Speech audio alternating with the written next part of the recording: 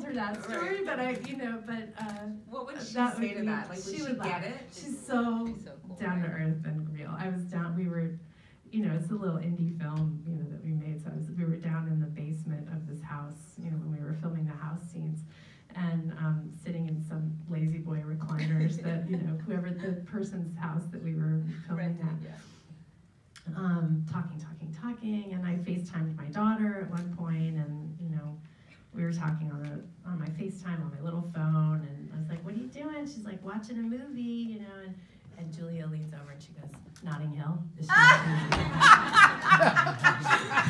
Amazing! I mean, the best movie ever. So great. Okay. Now, you started your career, much of your career has been in theater. Yeah. And you started, and then you didn't really, I think, get another big role until Dear Evan Hansen, which is so many years later, 20 years? Mm-hmm. Okay, so talk about that, because, there's so many people in this room, especially the moms who have been working and maybe stopped working and went back to work, and I just think that's such a great story that you just kept at it. Can you talk a little bit about that? Yeah, well, I kept at it, and then I didn't keep at it. I quit the business a bunch of times, and I left New York, and it's hard. It's a hard business, and it's hard to keep putting yourself, your constant Girlfriend, not anymore. No, actually, I just had the conversation with my manager this morning, because it never ends. You're always having to convince people that it's got to be you this time, And it's like all of us. So what did you do when you quit? You would I moved to the mountains of Western North Carolina and worked in a vet clinic, and I thought I might be a vet, and then I watched one neutering of a German Shepherd, and I thought, I'm not going to be a vet. Can't handle it. Those kinds of things. That's I worked in And what else? I sang a lot, so that I kept doing. I sang in folk clubs all across the country, and I would keep doing plays wherever I was. I would do theater, and then I would come back to New York, and I would book a really nice job, and then I would have a couple of really crummy auditions that were completely disheartening, and I thought, wait a minute, I don't really want to do this. There's got to be something else, something that's a little gentler. Because most of us have, we all do. We all have fragile hearts, and it's tough to, keep putting yourself out there. And then how did you get the big one? It was, I really attribute it to becoming a mother, because I wasn't living in New York anymore. I was on Maui. It was beautiful. I had a baby. She's fabulous. But I ended up breaking up with her father, and out of the acting was really the only thing I ever knew how to do that ever made me any money.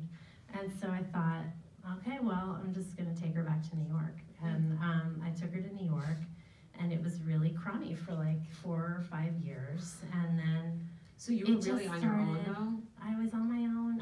And then I had a really lovely boyfriend who now we've still been together, and it's great. And but it took a while. But because it was her, and I needed to be the responsible one, suddenly I had to be. But then it was a great life lesson for me, which is like, oh, I stuck something out and it paid off.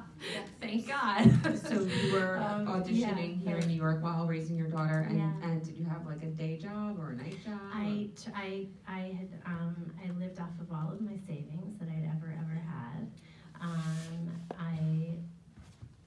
I would do like small gigs that would take me. I did like corporate events and comedy events and singing at this place, just sort of cobbling together a little living, and asking my parents for money when it got really bad, and those kinds of things. Luckily, they were helping. So when you got the role from Dear Evan with and Bernie and Stacy, and and I saw it off Broadway before it moved. Yeah. Did you know this is it and we've got something? Like, how deep in did you know, okay? I don't think, the way that the show has become such a phenomenon, I don't think we ever could have predicted that it would explode the way that it has and crossed over into mainstream, the mainstream consciousness.